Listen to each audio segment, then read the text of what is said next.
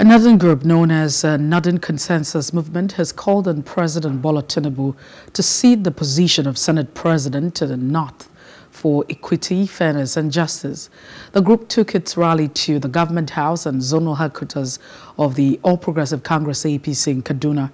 Speaking during a 1 million man march organized in Kaduna State, the president of the group, Dr. Awal Aliyu, premised the group's argument on the fact that the president amassed a total of 5.5 million votes from the North towards his electoral victory, making it justiciable that the number 3 position in the country should go to the North.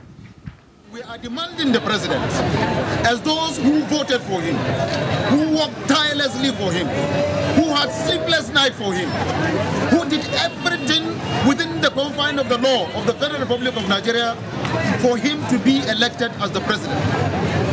That it is only fair, after giving him 5.5 million votes, that he shift the seat of the Senate president to the North. The seat of the president is in the South. The Chief Justice of the Federation is from the South. The position of the Senate president should come from the North. The group also urged the president to allow democracy to prevail on National Assembly by allowing members of both chambers to choose whoever they prefer to lead them. So we are requesting President Bola Tinubu to shift the position of Senate President to the North. That is 1. 2, after shifting it to the North, he should allow a level playing ground. The National Assembly is the most democratic setting all over the world under a democratic dispensation.